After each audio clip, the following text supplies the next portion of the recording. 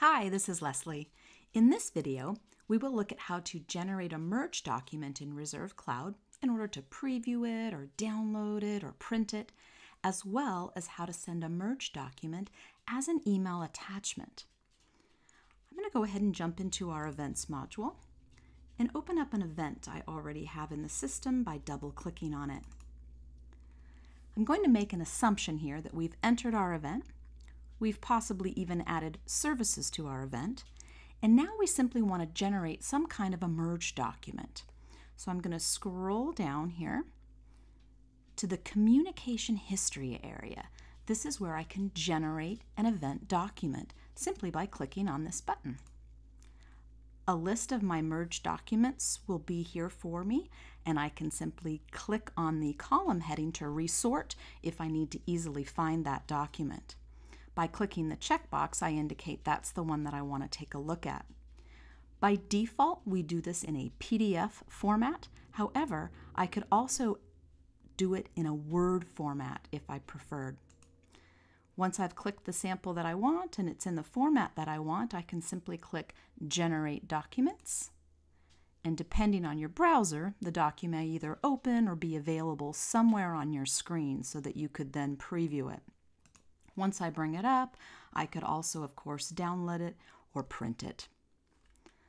I'm going to go ahead and exit out of my preview, and I'm just going to click Done to exit my Generate Documents area.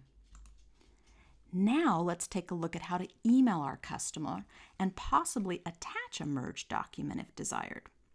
As I scroll down again, it's here in this communication history area, except for this time I'm going to click on Send Event Email. Because I'm not utilizing one of our life cycle steps, Reserve's not sure exactly which email template to present me with, so it allows me to select. Simply by clicking Choose Email, I'll select the template that I want. It's listed here, and I can click my mouse in the body of it if I choose to edit it in any way. Near the bottom, this is where I can attach documents. My merged documents are listed here again under Generate Documents. I click the button, I click the document that I want to attach, I'll click the words Generate Document here on the button, and that is generating itself as a PDF to attach in my email. Once that attachment is visible, I can still preview it simply by clicking on the link here, and it'll bring up that document again so that I can preview it prior to sending. Once I'm ready to send it, I can go ahead and click the Send Email button. Prior to sending, you may want to ask yourself, do I want to save this specific document as it looks right now in history? If I do, I can simply check this box. That will save that document in history for my future reference. Now I'll go ahead and hit Send Email, and off that email will go to my guest.